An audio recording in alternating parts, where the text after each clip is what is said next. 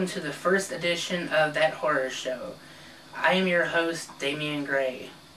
This has been a very interesting week for horror because Ron Howard has been set to direct a movie about H.P. Lovecraft titled The Strange Adventures of H.P. Lovecraft.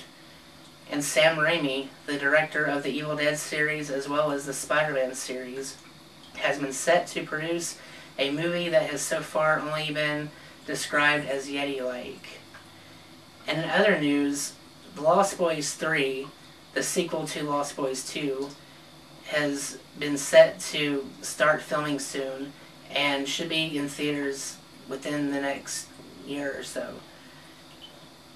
And speaking of movies in theaters, Zombieland is set to come out October 2nd in theaters.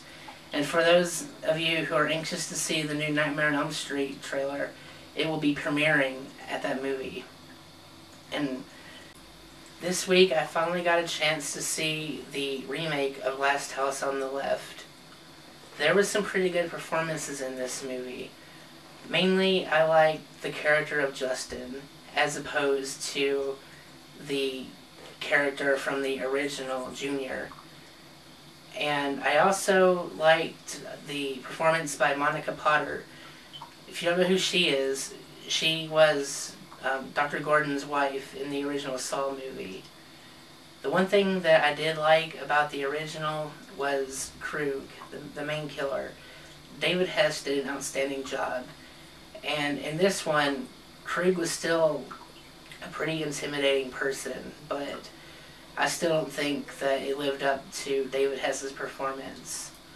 All in all, it was a very good movie. I was surprised. And that's about it. That's going to wrap it up for this week's edition of That Horror Show. I am Damian Gray, and I will see you next time.